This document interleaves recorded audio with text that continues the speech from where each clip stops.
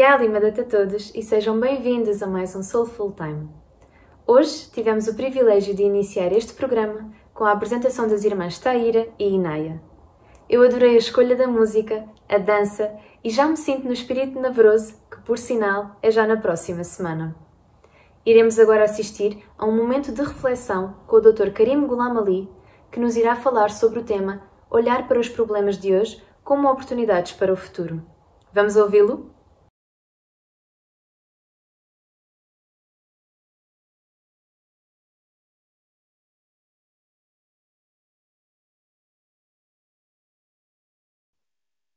Bismillahirrahmanirrahim, members of the Jamaat, Ya Ali Madad. Thank you for joining us today. I'm going to speak with the Jamaat on the topic, looking through today's problems to tomorrow's opportunities. And let me start by talking about why I chose this title and share with you an interesting story. In 1991, Maulana Hazar Imam came to Pakistan for 17 days. On the 16th of November, Maulana Hazar Imam attended the 4th convocation of the AKU and spoke with the new graduates. In his speech, a one-liner of many stood out very distinctly, full of insight and historical significance, and I believe a hallmark of Ismaili history, which then makes the title of our talk. Maulana Hazar Imam said, quote, "We must look through today's problems to tomorrow's opportunities." Thus, the very title of my presentation will be the foundation of this talk. And through a couple of inspiring stories, I will build the edifice with 3 key pillars or lessons, which will be the takeaways of this brief talk. Now, let me speak on the foundational statement first. Right from the time of revelation and throughout our history, with all the challenges that came, we have always been guided to look at problems straight in their faces and deal with them as positively and faithfully as possible and seize the opportunities that lie hidden in these challenges. And this is because our Imams have always guided us to seek inspiration and face challenges head on. In the words of Iqbal, "Tundiye baade mukhalif se na ghabra e ukhab. Ye to chalti hai tujhe uncha udane ke liye." Don't fear the intense, violent, opposing wind, O eagle. It is only blowing against you, so may you fly even higher. And that has been, I believe, our historical hallmark. I want to share with you 2 inspiring stories from our history and show you how we saw through the challenges of that time to the future opportunities. I will draw 3 lessons from the first story, same 3 lessons from the second story, and then we will try to apply these 3 lessons to our situation today. And I would also like to invite the Jamaat to draw their own conclusions. Our situations are very different from each other. And thinking about these things, personal reflection, tafakkur, in the words of the Quran, is central to the building of faith. Let me take you to the time of the Prophet, 7th century. The Prophet receives the revelation, "Iqra bi ismi rabbika allazi khalaq." And then after a short hiatus, he is asked by Allah, "Qum fa'anzir," rise and warn. It is then that the Prophet takes Allah's message of monotheism, of one community or ummah, and social justice. And when he does that, he comes face to face with the harsh realities of the opposition to him and to his teachings. The leaders of Quraysh began to worry about the future of their livelihoods and also about their status in Mecca. the earliest biographers, such as Ibn Ishaq, Ibn Hisham, and Tabari, writing about Prophet Muhammad and his followers, describe how they began to face persecution by the Makkans. On several occasions, the Prophet is insulted. When he comes to worship to Kaaba, people are not happy with him. Some of the early converts were attacked and dragged along the street by their beards. The Quraysh had several of the early converts as their captives. When all this did not work, the leaders of Quraysh came together and decided to boycott the Prophet, his clan, and all his followers. They hung a document on Kaaba: no one shall buy or sell to anyone from Prophet's clan or his followers, and would not allow anyone to marry into them.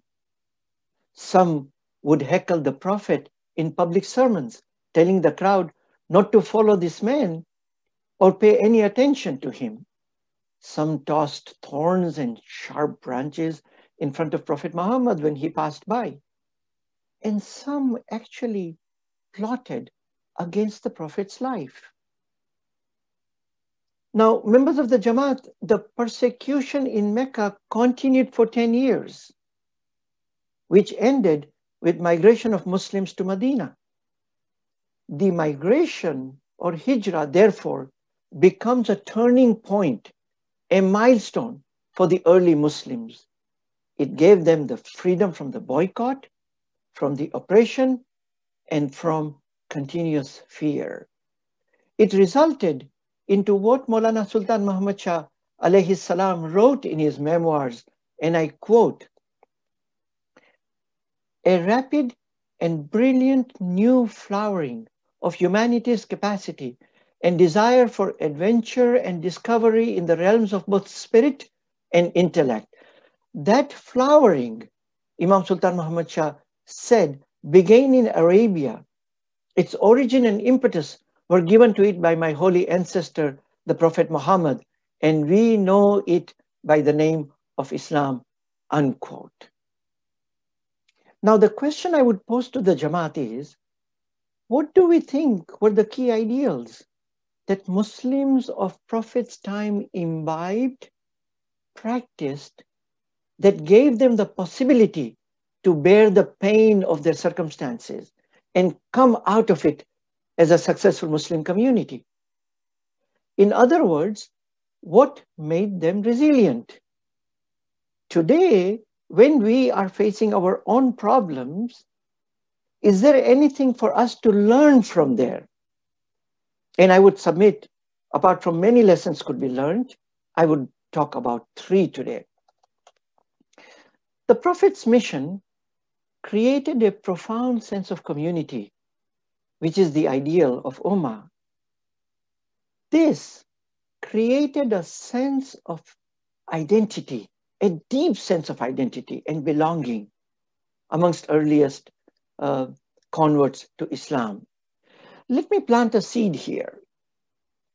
The first thing that the Prophet did in Medina was to create a space where people can come and congregate. Secondly, the Prophet preached monotheism as opposed to polytheism, which was the order of the day in Mecca for many. The Prophet preached Qul huwallahu ahad.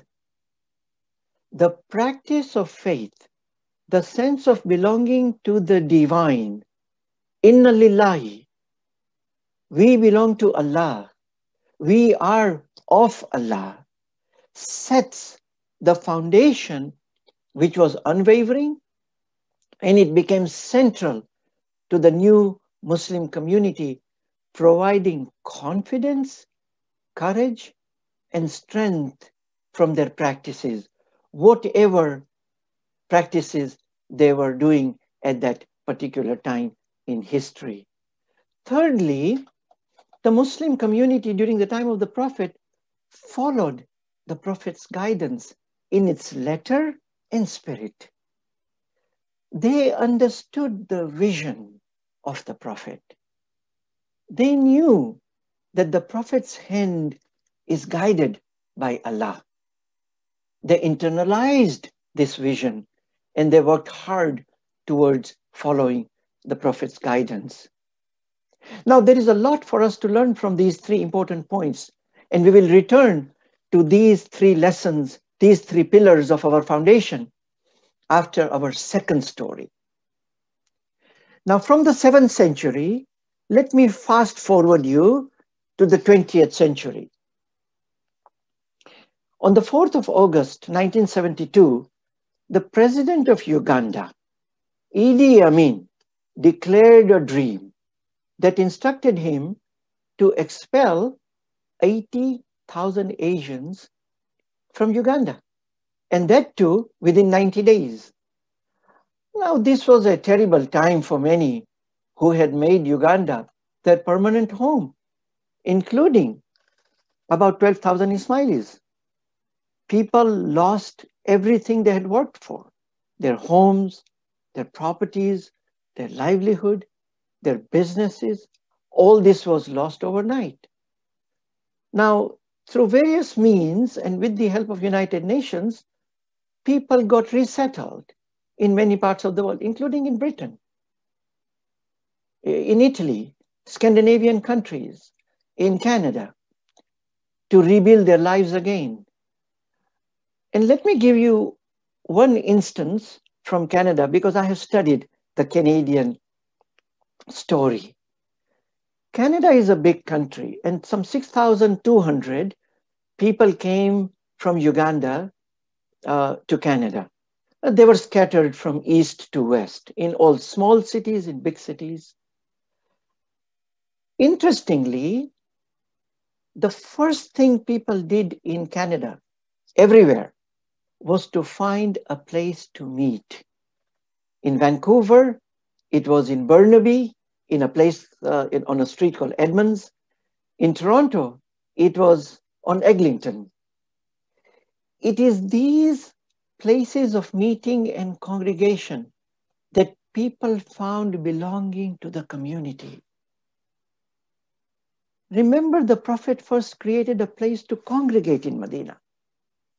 Many of the Ugandans knew each other, many of them did not. But they had a common bond of community. They were all children of the Imam of the time. They found solace through faith. And in addition, they found homes to rent, jobs to go to, know how to live in Canada, in these places of meeting. In the winter months, with snow and sub-zero temperatures, the Jamaat found warmth and hope in the spirit of community. So there was a spirit of community, resilience of faith, and the grace of the leadership of the Imam, which made them rebuild their lives again. The Jamaats were able to look through their problems to the future opportunities. They did not give up because their hopes were tied with the ideal of their history and their faith. Today, we talk about Uganda somewhat differently. And let me play a small clip from the opening of the Aga Khan Park in Canada. And what happened in Uganda with Idi Amin, you all know. I don't need to remind you of that. And Canada, province of Ontario, opened their arms. And you said, please come to Canada. And there's a joke, which I may repeat to you, of a Canadian who goes into an Ismaili home and sees a big picture of Idi Amin on the wall. Well, what's that? Why is he there? And the answer from the Ismaili family is, every day we thank him for throwing us into Canada.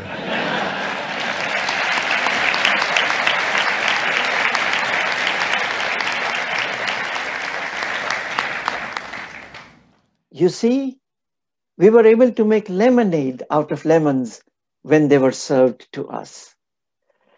Now let us come to the present challenges that we are facing and see how we can learn from our history, and if we can apply some of the learnings from our history to the present situation. We were confronted with an invisible virus. If the lessons of history are true, we might be able to apply some of these lessons to make our foundational statement to look through today's problems to tomorrow's opportunities a reality. First, we are living through unprecedented times. As a Jamaat, let us stay connected with the community life so that loneliness, seclusion does not get to us physically or mentally. That means connecting with Jamaati programs online, keeping in touch with our families and friends, making new friends. Also to look for people whom we can serve. In this time, when we cannot congregate physically, we need to phone people, help people, talk with them, serve in Jamaati institutions, contribute our time, our intellect, our resources for the Jamaat. Giving is the best way to gaining in life. All the time, much more at this particular time in our history. Secondly, as we see the light at the end of the tunnel, with the Pfizer and Moderna vaccines coming out, our struggles are not yet over. It will still take some time, and complacency is not advised. We want to protect every member of the Jamaat. Masks, hand washing, social distancing, the Imam has reminded us in his recent message.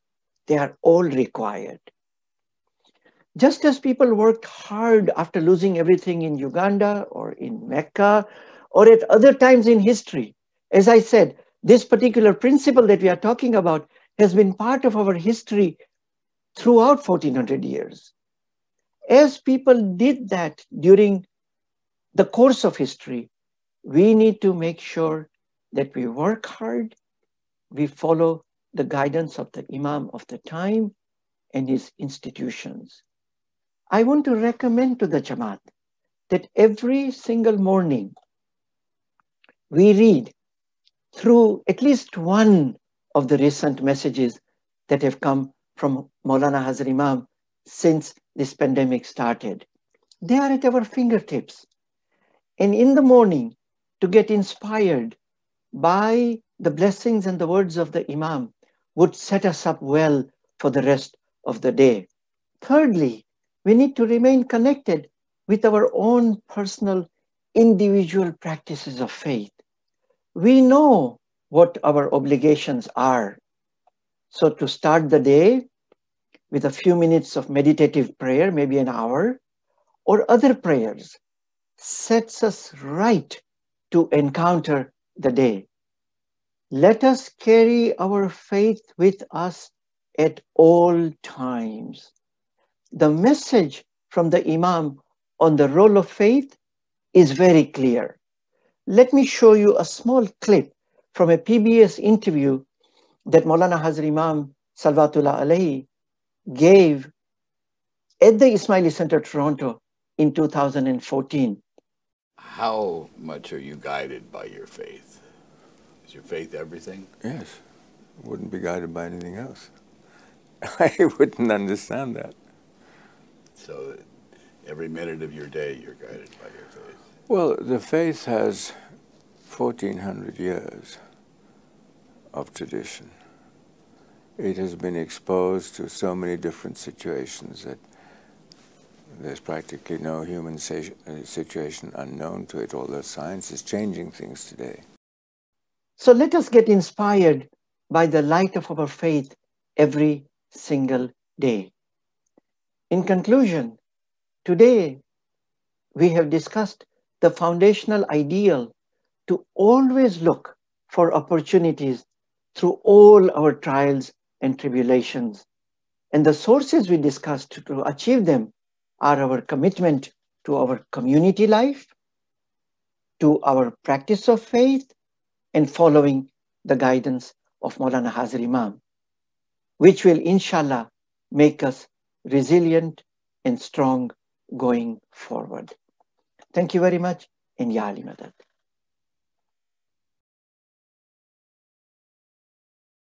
Tal como tivemos a oportunidade de ouvir, é importante que encaremos os desafios que aparecem na nossa vida com esperança e coragem. Devemos agarrar-nos ao sentimento de comunidade, praticar a nossa fé e seguir as orientações de Maulana Hazar Imam. Ao lutarmos e enfrentarmos os problemas, novas e melhores oportunidades surgirão no futuro. E por falar em futuro, na próxima semana celebraremos o Navroz e estamos a preparar muitas surpresas. Teremos a festa virtual do Talim, uma sinergia entre o ITREB e o Elderly Care, música, programas de entretenimento e ainda muitas outras surpresas preparadas especialmente para o Jamaat. Durante a próxima semana, fiquem atentos ao canal do WhatsApp do National Council e às redes sociais da Smiley Portugal para se prepararem para a celebração do Navroz. Vamos então à agenda da próxima semana?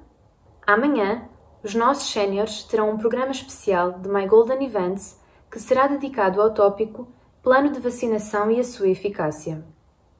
Para todas as crianças e jovens, amanhã irão decorrer as habituais aulas de Talim.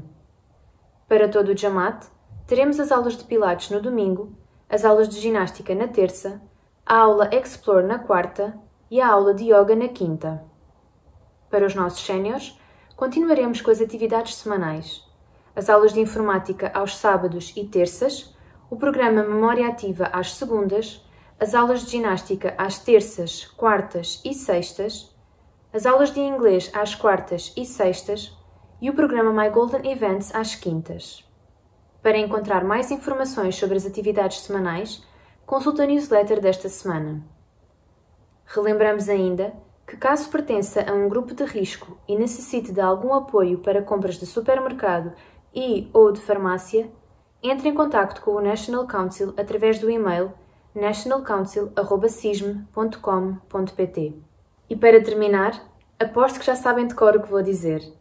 Devem utilizar a máscara corretamente, desinfetar as mãos regularmente e manter o distanciamento físico. Encontramos-nos na próxima semana para mais um SoulFul Time e até lá, fiquem em casa, fiquem em segurança. Ya Ali Madad.